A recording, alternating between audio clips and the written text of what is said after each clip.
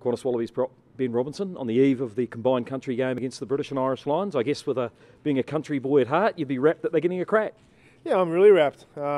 Speaking to Tommy Bone and a few other guys that played against the Lions 12 years ago, I think they were pretty excited back then. I think it's a great opportunity for our country players to get a crack against an international side. I think it will definitely spread the good word of rugby around to all the country folk out there.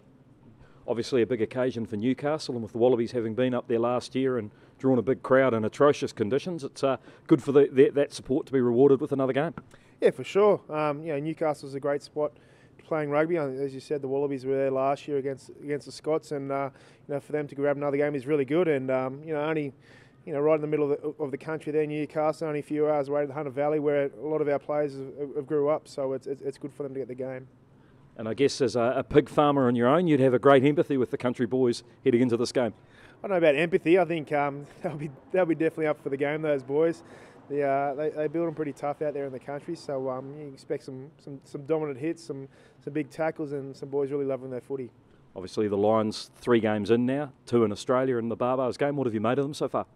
Yeah, look, they're very impressive. Thought the Reds game on the weekend really showed a real guts and determination to come away and have a really hard-fought win.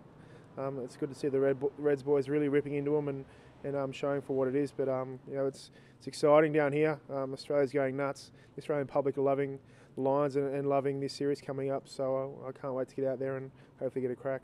And of course, before that happens, the Waratahs get a crack, and you must have been a very proud man after yesterday's win by that young side in Perth. Yeah, I was very proud. I was speaking to Tommy Carter after the game, and he said, that game was one of the most meaningful games for him to win. For him to captain the side was extra special. We had a lot of debutants last night as well, so it's very special for those boys. But the Lions in a week's time at Allianz Stable is going to be really good. So hopefully we get a big crowd there, and the Waratahs come away with a good win.